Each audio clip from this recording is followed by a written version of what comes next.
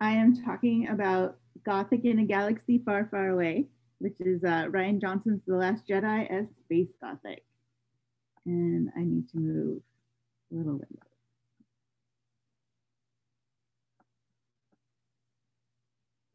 All right.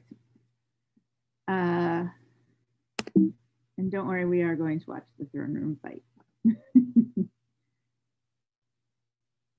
Okay, so, rude. What I did was, we talked about Gothic as an aesthetic, and then Gothic themes are kind of separate. So I broke the presentation into two parts, and we're going to talk about the aesthetics first, and then we'll talk about the Gothic themes.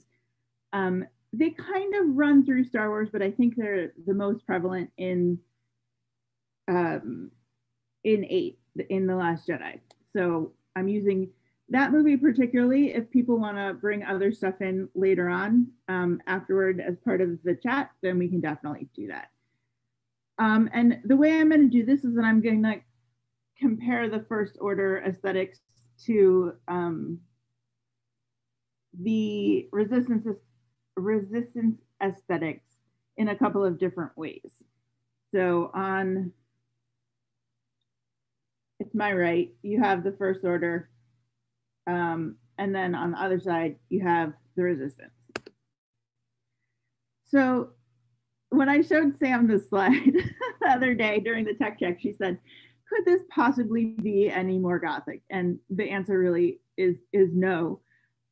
This is not normally something you would see inside of a spacecraft, but you see it inside of this one. And throughout all of Star Wars, the Empire and the First Order, both, there's a lot of black. There's not as much red earlier on. The First Order has a lot of red. The walls are red, the lights are red. The Praetorian Guard is what the guys in red are, the red ninja dudes. So you have this black and red color scheme. The lighting is very dim, but the surfaces are reflective, so it creates a lot of shadows. So it kind of gives you the idea of this this old manor house with a lot of shadowy corners. Even though it's very modern, it's sleek, it's angled. It's the same sort of feeling as a big mansion. It's a large space with high ceilings, and it's designed to make its visitors or its victims feel very small and lost and intimidated and frightened. And then that reflective surface makes the space look even bigger and more endless. So again, it's the same idea that you would have walking into this huge mansion with a giant central staircase and shadows and gargoyles and stuff for the first time. It's specifically set up, the guards are all wearing masks, so you can't see their faces anyway, but it's specifically set up so that you have trouble seeing the person who's on the dais in the big chair. Anyone who's standing in front of you, you have trouble seeing their face and reading their body language. So it's another way that the space becomes very intimidating. All the sharp, clean edges resemble weapons, so it's a threat. And there's no portholes or windows of any kind, so you can't see outside. So it's set up to be a very threatening space. The same way, a grand hall with lots of animal heads would be in my mind. But if you compare it to the Resistance space, it's very different. This is Leia's ship, and it's white. The lights are bright. The LED displays are blue. They're not red. Everyone's on the same level.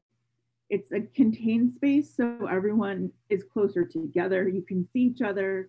You can read body language. You can read facial expressions. All the edges are curved. So the doorways are curved. The lights are curved. The displays are curved. And you can't see it in this picture, but at least all of the spaces have windows or viewports so you can see outside. So you're getting the freedom of space travel instead of being closed into this really scary space. And another really interesting thing is if you look at the exteriors, the interiors reflect this as well. The First Order exteriors look almost exactly the same as the Empire's exteriors did. The Star Destroyers have not changed shape at all. So they have continued to do exactly the same thing that their predecessors did. So it's this attachment to the past, and the shapes of the past and the colors of the past that, you know, we get in these Gothic stories where they're continuing to do what's been done in the past, which is what's getting everyone into trouble in the first place, trying to continue this direct line. Whereas the rebellion and the resistance, the white ship with the red is Leia's first ship. The Tantai 4 was her ship in the first Star Wars movie, the one that Vader captured her from. And then the ship that's lower down, that's sort of the camo colors, is her ship, the Raddus, in Episode 8. So you can see that her ship, the Rebellion to the Resistance, it's organizations with essentially the same idea, but you can see that their ships have evolved. So they're not stuck in the past the same way that the First Order is. And then the next thing I wanted to take a look at was uniforms. The First Order's uniforms are, first of all, almost exactly the same as the Empire's uniforms. Everyone wears the exact same thing. So, you know, there's very little individuality. Again, it's this callback to the past. The Stormtroopers' uniforms, you can see one of them in the back. They have barely changed at all. Another thing you'll notice if you look, you can't see it as well here because there's only a few people in this picture. The people who staff Imperial ships and First Order ships are almost exclusively human. They are very into human superiority. There is one very notable exception to this, but he has not showed up in live action yet. He has had books, and he has showed up in some of the animated properties, but not in live action yet. Besides that, almost definitely all of the high ranking and most of the staff of the Imperial and First Order ships are human. So again, this is a callback to the past. There's plenty of other species. They like to conquer them instead of joining with them. Whereas if you look at the Rebellion, they do have uniforms. People kind of wear what they want anyway. If people are wearing the uniforms, they personalize them.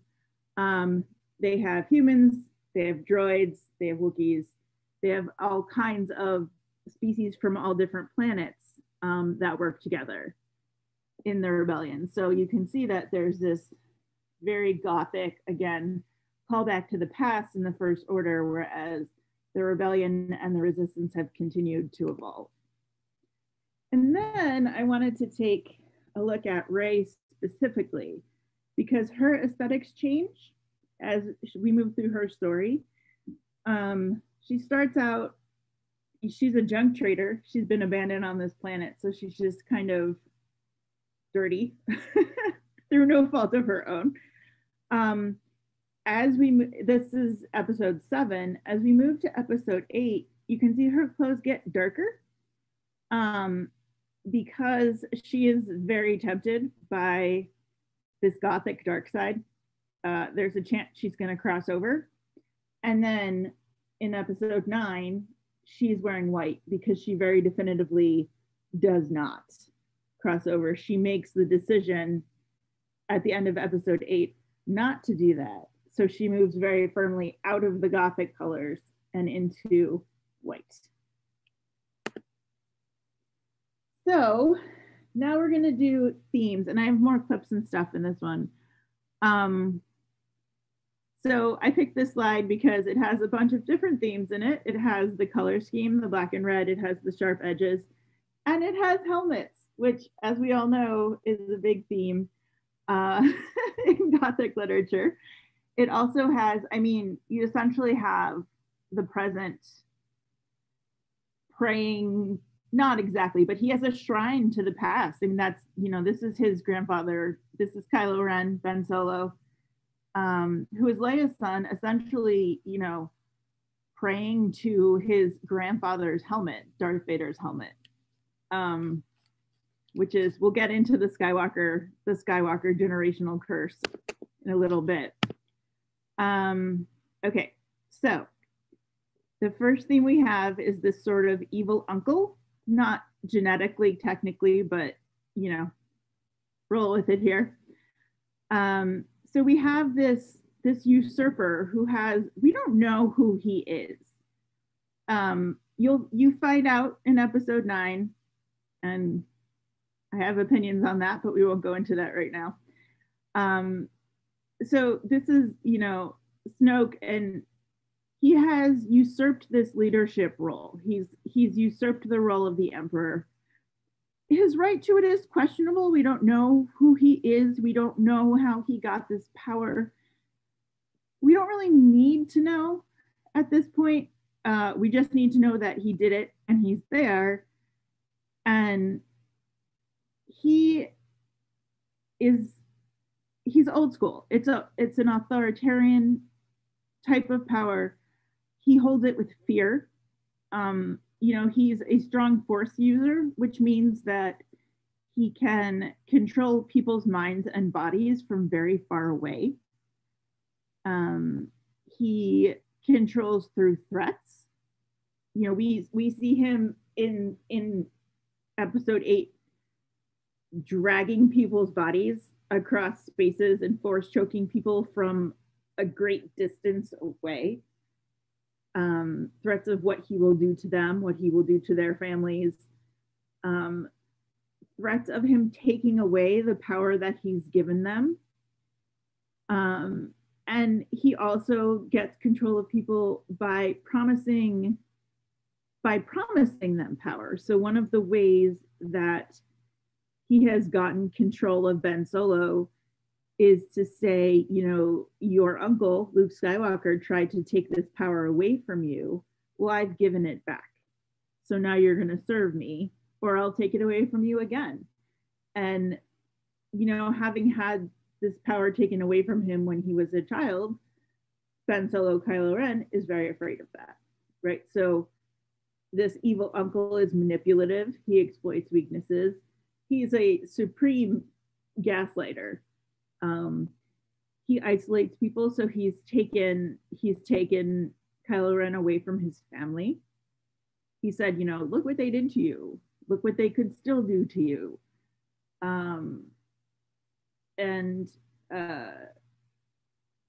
He uses these large spaces to intimidate and isolate and diminish people deliberately. So, you know, it's the same thing again, as he sets himself up in this leadership role and then uses a space like a great hall or a big mansion to make everyone else feel smaller.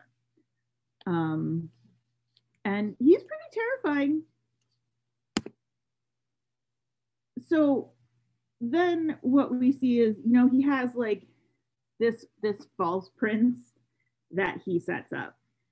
He picked an abused child, right, and gave him power over his abuser. So Armitage Hux, his father is an awful person who raised an awful person. But and so a lot of this isn't in the movies, and I consume a lot of other Star Wars media, which is where you find a lot of this.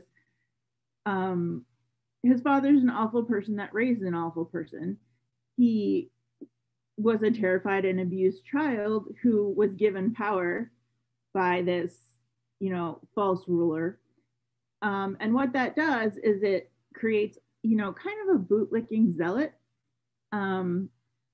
who is a zealot as long as it's convenient, but is also self-interested. He's going to protect himself, and he's going to flip as soon as his ass is in the fire.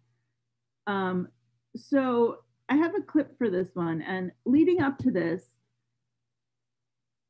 is the throne room fight, which I'll show you part of. But so what happens is Hux comes into the throne room after the fight, and Rey and Kylo Ren have had this fight over Luke's lightsaber, and it explodes, and it knocks them both out. Rey wakes up first and gets away. Kylo Ren is on the floor unconscious, and Hux is about to shoot him, and he wakes up, and this is what happens. And I just think this is a really good example of this sort of false zealot prince who is the false uncle's right hand as long as it's convenient for him. So he'll go with whoever is holding the power. So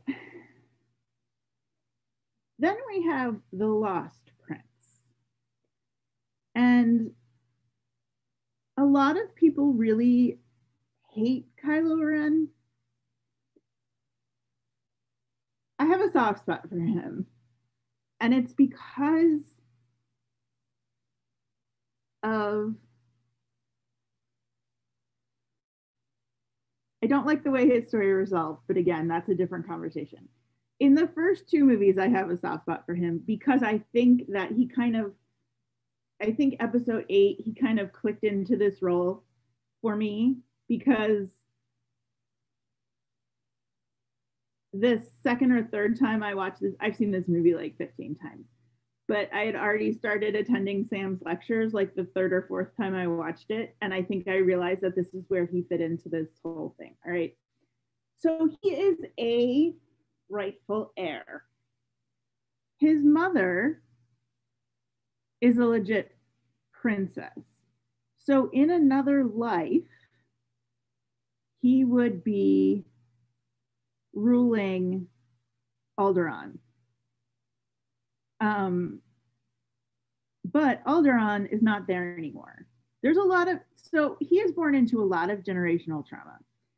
His mother lost her planet, lost her parents twice.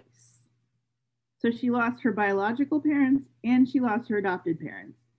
She lost her planet, and she's been fighting in a war since she was 15, essentially without stopping. She also lost her husband twice because they split up and he took off, and then he died. So she's lost most of her friends, she's lost her brother, and at this point she's lost her son. So he's had a lot of generational trauma, but he is technically a rightful heir, except that there's all this generational trauma standing between him and having been that rightful heir. And now he's been gaslit by like this horrible uncle. So he knows this, but it's not gonna happen. And that causes a lot of conflict, internal conflict.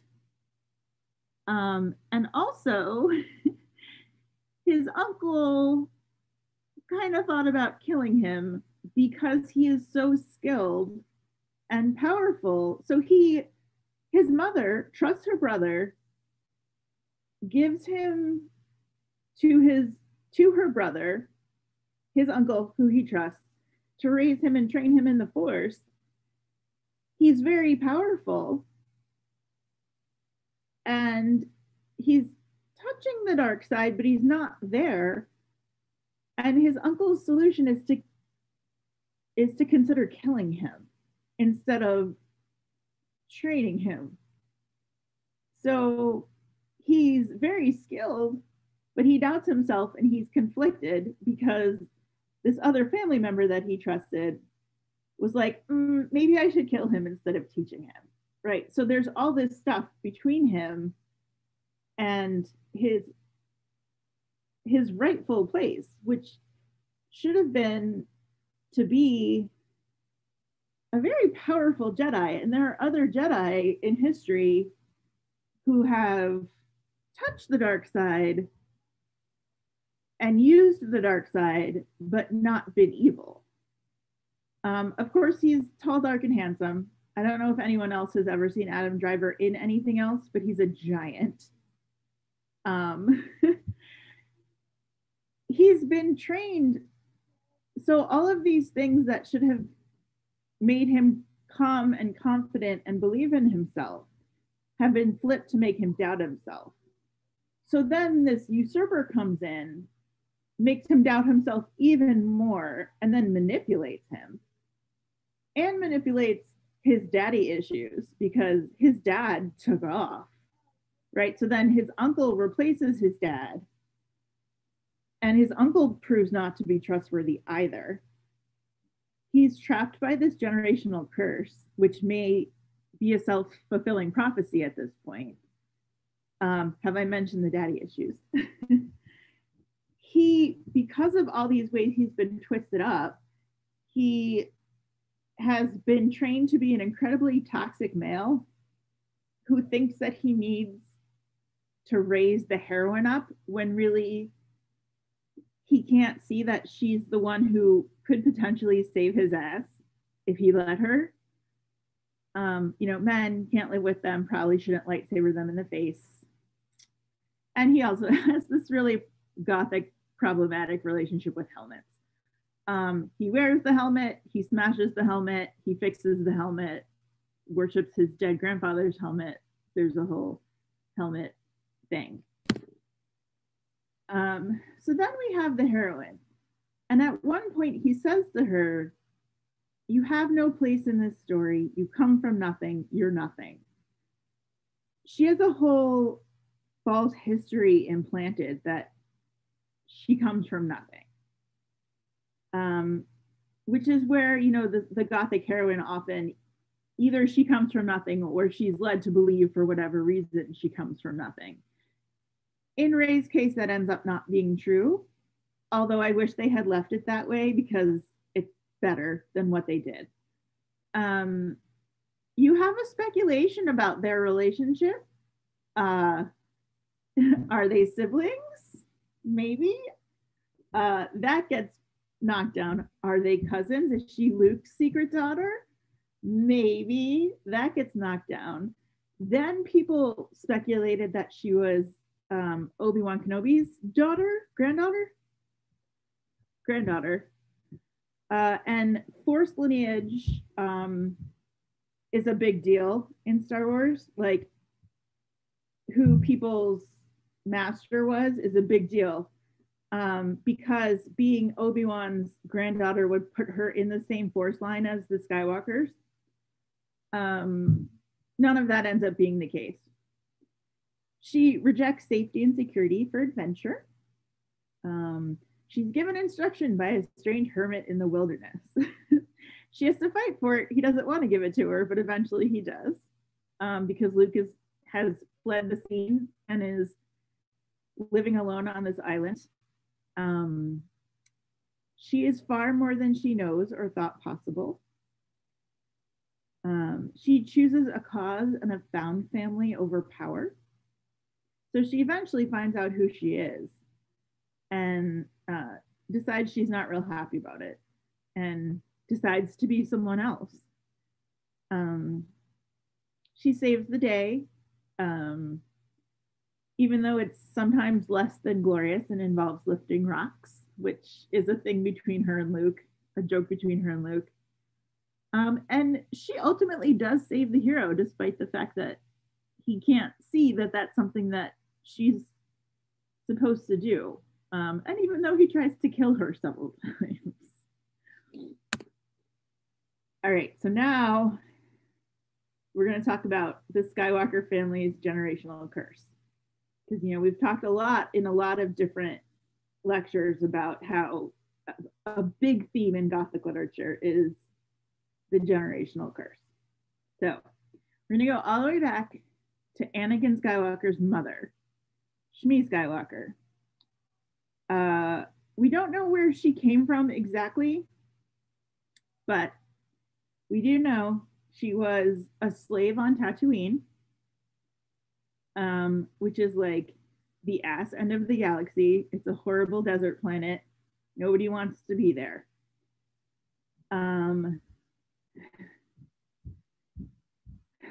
We do know that Anakin was supposedly an immaculate conception, which is another reason not to watch the prequels, because then you have to sit through all this horrible stuff that they decided to write into the prequels about how that happened. We're not going to talk about that. So she is a slave. She has a child. The child is raised as a slave until one day these Jedi, happen upon him. So they take him. Shmi Skywalker is murdered in a massacre on Tatooine. So that's not great. So next, we have Anakin.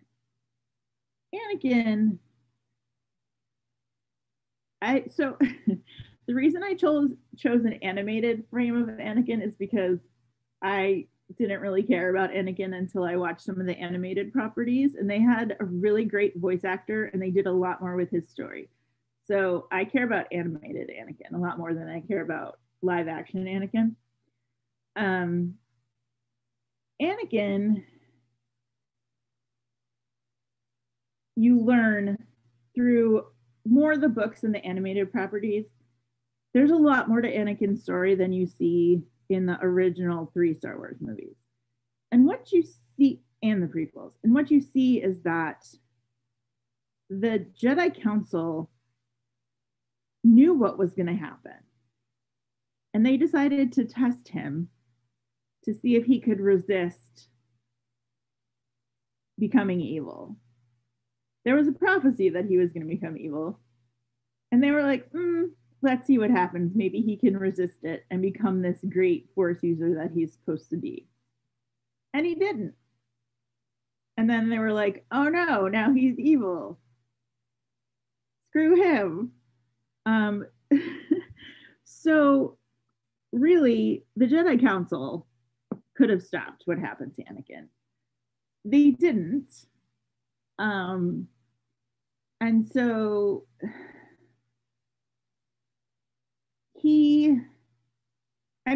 people make their own choices. He chose to do what he did. He chose to sneak around and get married. He chose to have children. He chose a lot of things. However, there are many places along the way where somebody could have intervened. His master, Obi-Wan, knew that he was secretly married and didn't do anything. So, in the end, through a combination of factors, of his own choices and choices other people made, Anakin lost the Jedi, himself, his wife, his children, his best friend, and became Darth Vader. He also lost his Padawan. He did, so it's interesting. I wrote a paper on this, that I mentioned the line of Force users. Out of Anakin's line of Force users, he was actually the only good teacher. Because when his Padawan said, I'm leaving the Jedi Order, he said, okay. He tried to leave. Anakin tried to leave the Jedi several times. And they kept talking him back into staying, which is interesting, because if they had let him leave, things would have ended very differently. But they didn't. So then we move on to Anakin's children. Right? We have Luke, who grew up on Tatooine, which is a horrible place. Never could focus on where he was in a given moment. it's something Yoda says to him a lot. Like, your head is never where you are. It's always looking in the clouds. He did good. He saved a lot of people, but he left his training early because he was never looking at where he was. He was his own worst enemy. He wasn't ready to train other Jedi, but there was no one else. He betrayed his nephew. Instead of training him better, he thought maybe I should kill him. And yeah, he changed his mind, but it was too late at that point. He gave up once. He tried once and then gave up, and he ran away. He ran away from his sister. He ran away from his nephew. And he lived as a hermit on this island while everyone else he knew was dying, fighting this resurrected empire. He comes back at the end, but by then there's like 100 people left. Then we have Leia. So what's interesting about their story as twins, so they're twins. Yoda actually wanted to train Leia, not Luke. And that didn't happen. But Yoda thought Leia would be a better Jedi, which is probably true. And at one point, Luke tried to train her. He wasn't good enough to train her because she was a better Force user than he was. But Leia loses, like we already said, 2 sets of parents, her planet, her husband twice, her son, her brother, and most of her friends. And she, at this point in her 50s, 60s, has been fighting a war since she was 16 years old. Right? So then we have her son, who we've already talked about, right? Who has no one and ends up in the thrall of this horrible person. So that's the Skywalker family curse. So then we also have, we're going to call them capable non-royals. So we have Poe Dameron, who is an excellent pilot, who is a decent tactical thinker when he, as Leia puts it, pulls his head out of his cockpit.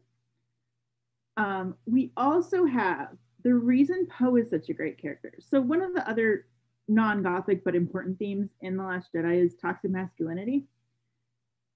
And the way that we watch it unfold is that Kylo Ren and Poe Dameron both have a chance to learn from women who are smarter than them. Okay, so Kylo Ren can learn from Rey, and Poe can learn from Leia.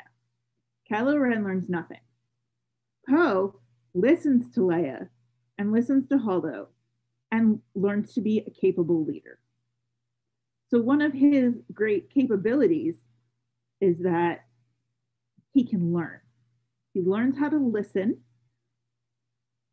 and he learns when to pull back, and he learns how to not be toxic. He learns that sometimes the women are smarter and that you should listen to them. And he learns that sometimes you wait and you gather your people, and it's not always about jumping in the next swing and blowing stuff up, although there are times to do that as well.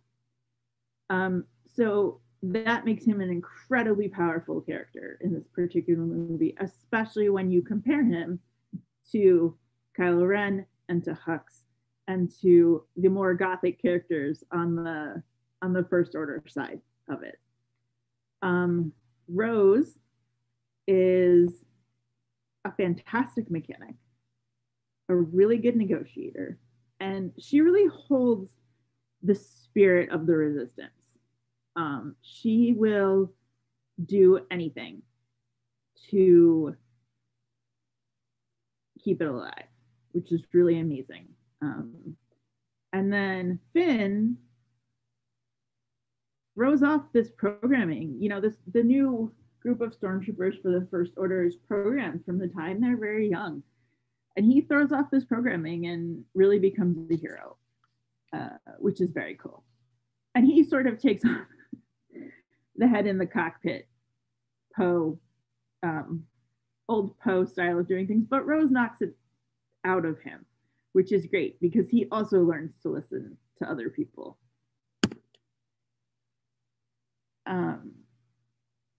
So with all this past stuff, we get into this really interesting scenario of letting the past die, but also not. Like this whole idea of Kylo Ren saying, let the past die, but then he can't, which is what puts him back. He's so close to walking away from it, but then this happens. Set the whole throne room on fire, right? They're burning the past down, but then what happens? They fight over an old lightsaber. And then we get the scene with Hux where he makes Hux call him by the same title that they called Snoke by. So he gets Hux. So in fact, he cannot kill the past. And he puts his helmet back together. So he gets stuck. Same loop.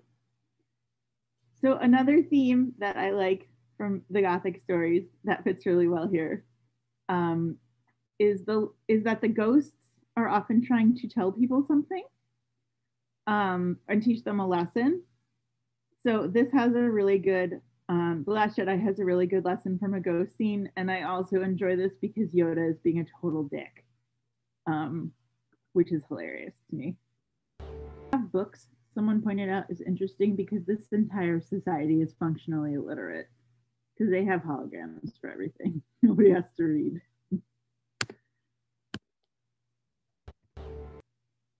Okay, so this is the last big one, and there's actually 3 clips for this one. So Sam has talked a lot about how many of the supernatural experiences in Gothic literature are ambiguous, and I actually didn't even think about that in this movie until I watched it again the other day.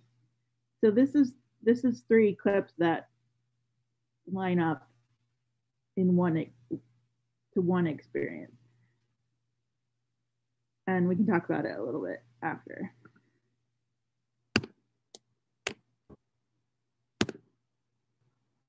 So there's actually a clue before that he's not there, but I picked that scene because I think it's interesting.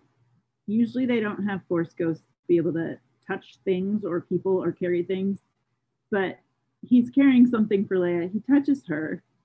He does fight before this. He has a lightsaber that works.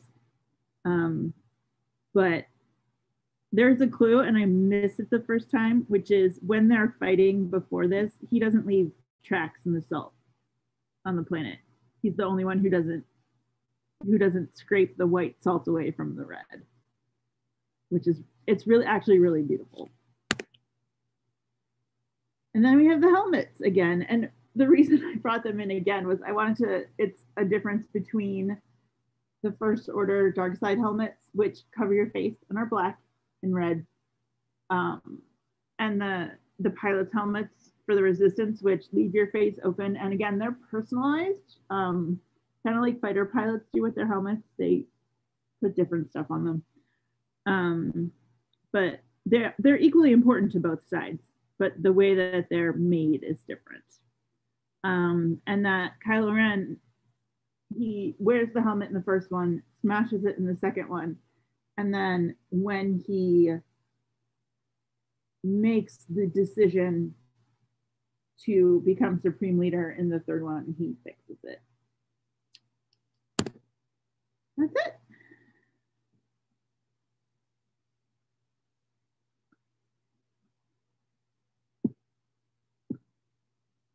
That is what I have to say about it.